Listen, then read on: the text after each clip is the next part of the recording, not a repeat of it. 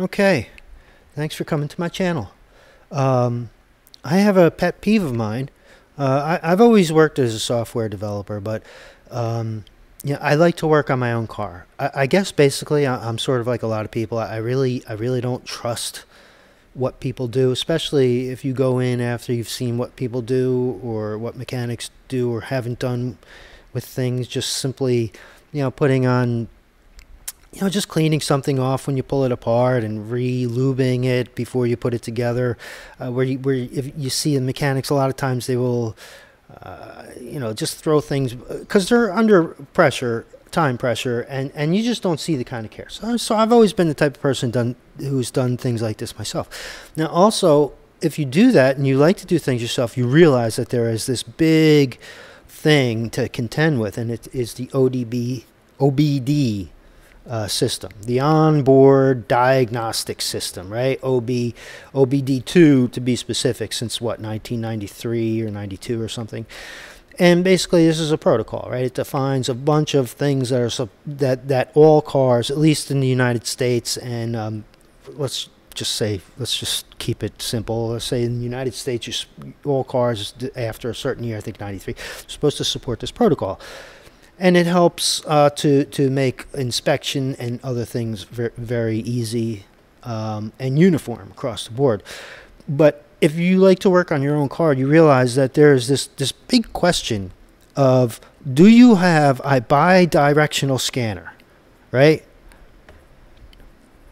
Do you have a bi-directional scanner? And it's like, what do you mean bi-directional?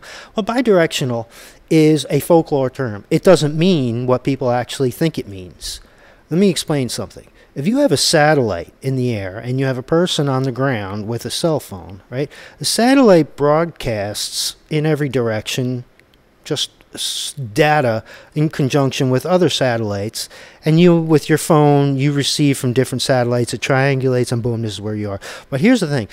This is unidirectional, right? Your phone does not communicate. You'd run out of power in like 3 seconds, right? Because they're so far away.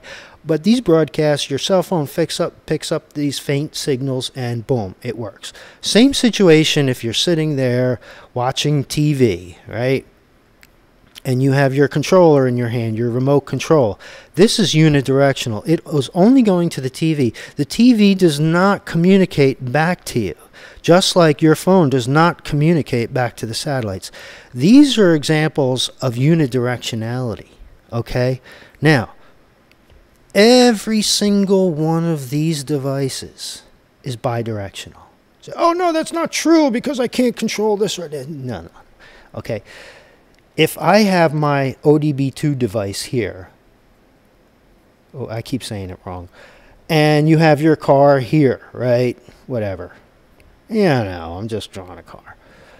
In order to get your error codes from your car, this has to say to the car, hey, I want something, a specific piece of data from you. The car says, do whatever, and responds back, okay?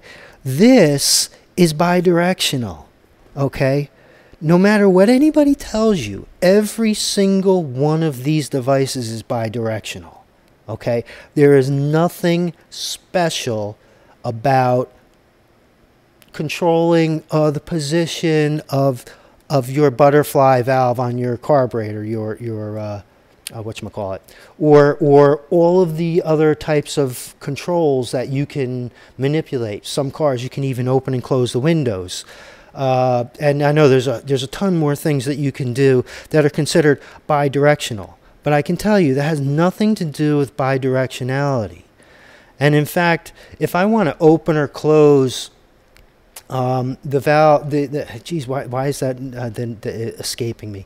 The valve on your the air intake. If you want to adjust the valve body position, that in fact doesn't even need to be bidirectional. You can just tell the car, go to this position, and what you're going to get back might be, I don't really know at this point. This is one of the things that I want to figure out. But it doesn't matter whether you get something back. It's that the command goes to the car and that the car understands the command. You can ignore the response or you can listen for the response. But in any case, all of these devices are bidirectional. And I've been experimenting with this a little bit. Now here's an example of, I wired up, obviously this is not connected to a car, but it's, you know, it's my jig so that I can plug these things in. Now, one is Wi-Fi. This one is Bluetooth, and then I have one that's USB, right? But the USB and the Bluetooth are basically the same, so I use the Bluetooth because it's easier, right? So now the thing is that your computer or whatever device that you're using to talk to these things is based on, basically they're all using the same equipment. And here's this chip, ELM327, okay? This, I would bet, is in 90, probably 90, I mean, maybe all of them, but I'm sure there's some outliers out there that may use their own proprietary chip. But this chip you're going to find in pretty much every dongle, whether you're talking $50, $100, $500, $1,000, or $5,000 or $10,000, you're probably going to find this chip in that device.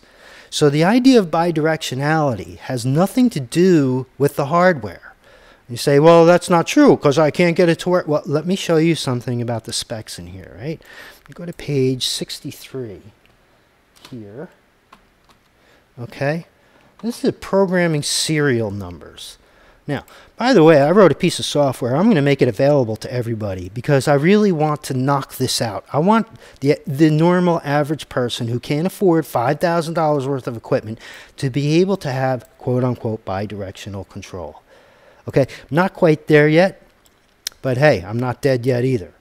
So, this is a piece of software. Let me disconnect. And this piece of software is connected to that dongle I just showed you. So I know that it's COM4. The Bluetooth is configured as COM4. So let me connect to that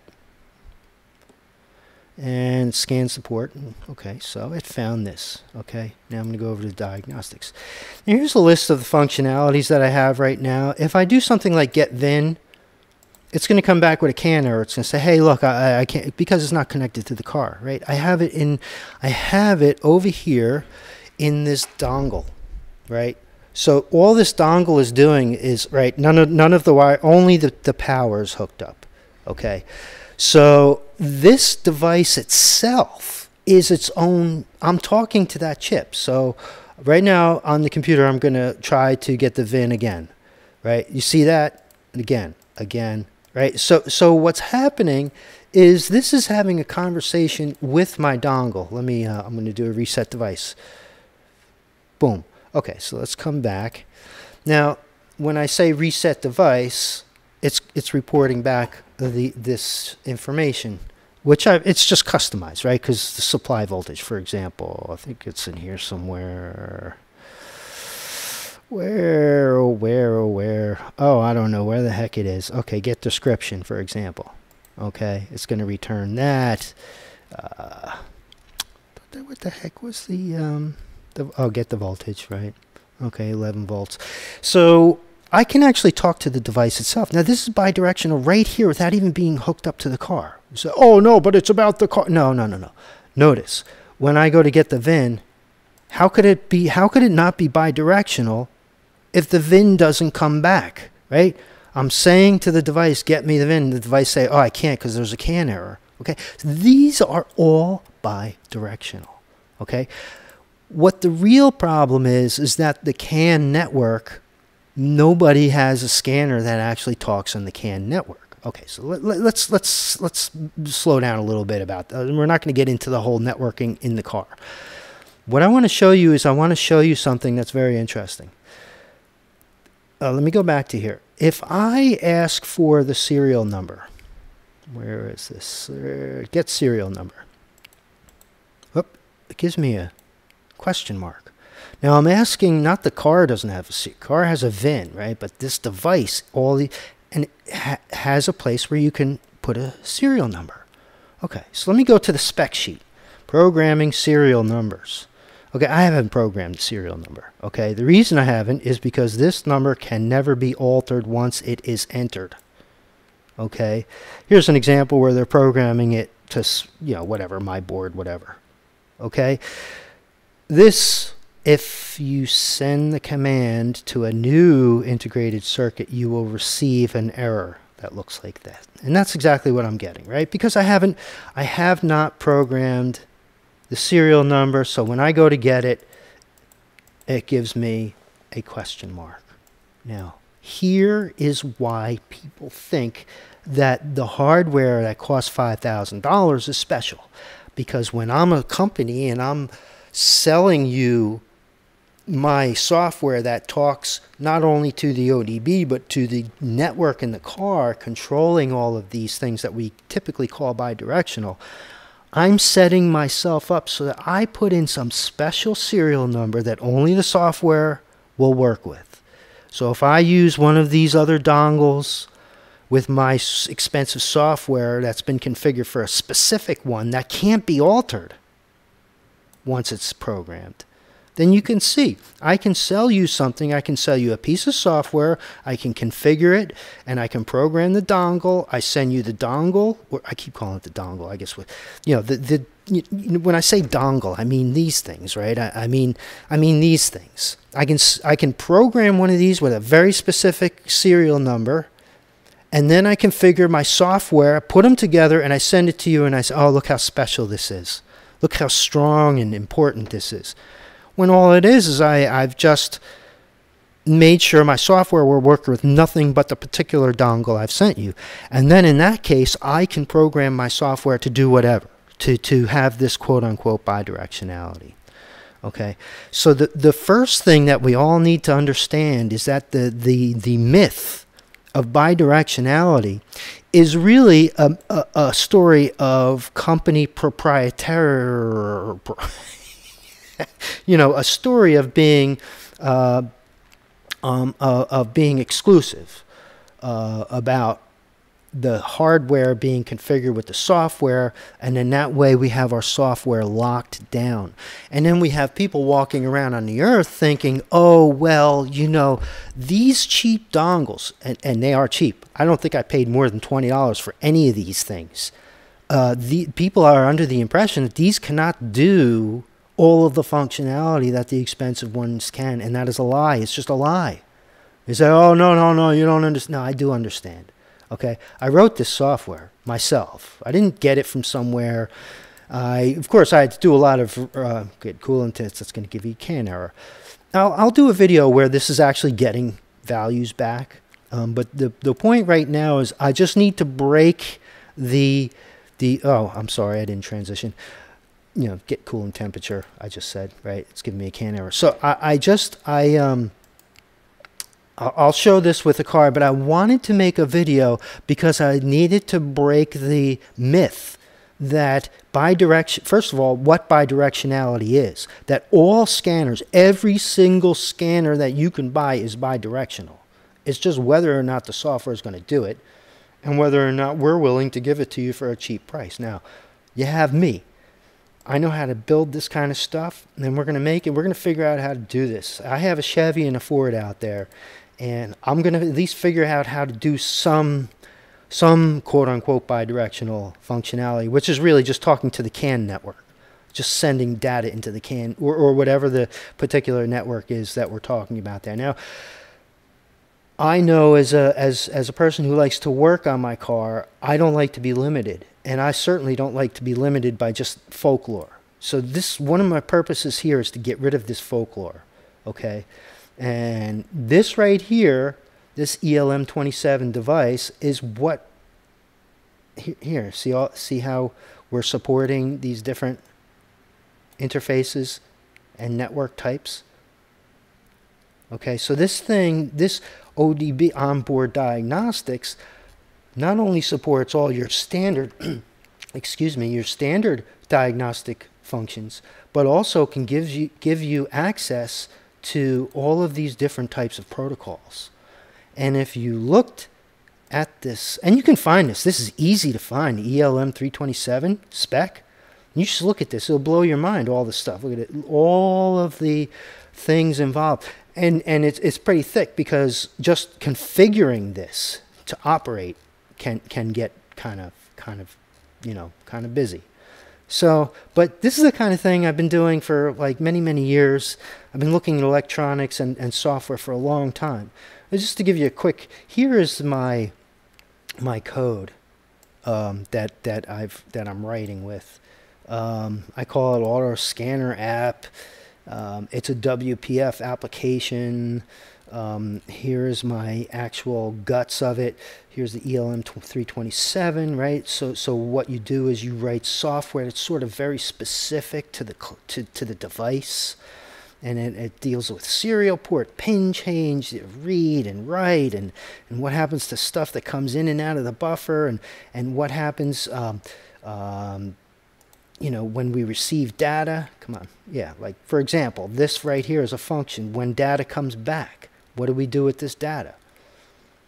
And then we send it off to somewhere else. Here's OBD2 device. Here, look, here, these are the functions that I've set up so far. Here's an example. You might have recognized these. These come right out of the spec sheet, and some of these are actually a little bit more work to get running. You know, fuel percentage. I mean, I wrote all this stuff. I did all this code. Oh, there's another big, where is it? There's a big, where I handle all this. Anyway, I'm just saying that I have written software. I'm going to make this available, and I'll put a link right in the description. You can download this. It's over at a website. It's called thoughtpill.com, just like my YouTube name here. And you can do these really basic things right away. Oh, geez, I connected to the Wi-Fi, which doesn't exist. Anyway, so what am I doing? I don't know. I'm trying to keep myself busy in between jobs. I'm not working right now, so, you know, I need to keep myself busy. So I have some websites I'm messing with, and I write this software, and I'm just, you know, I'm a busybody kind of person. I like to have my hands on things. And I know that this bidirectional OBD2 stuff is really bothering a lot of people. It's like, you know, our favorite Scotty in South Maine, all of our favorite auto channels, you know, they have all these expensive devices, and it's like, geez, man, I wish I could just, it would be cool just to go to your car, right, and just be able to open and close your throttle. I just keep going back to that same thing. Or turn on and off fans in your, you know, just to make sure your fans work. But we can't do that because we don't want to spend $5 grand just to make that happen. But you know what? I think we can. I think I can make that happen. I need to work a little bit more and develop a way where we can see what's happening on that bus, so that you can take this software and you can say, hey, look, I think this is the, you know, this is the code to do this or that. Because what we can do is we can actually see what's happening on these buses on inside of your car, and we can see what's happening on the network and simply come out from the outside and make it happen through the software. I think kind of theoretical. The bidirectional stuff is not theoretical. It is, they're all bidirectional, and it's just whether your software is willing to do it or not. Okay, so I just wanted to sort of get that out of the way. It's a little this way and that way, a little kind of messy and everything, but I want to make this available because the only thing stopping you from doing anything is your mind, right? And you know, so okay, I don't know. Let me not get too philosophical. So there it is. Stay tuned. More to come. Thanks for watching.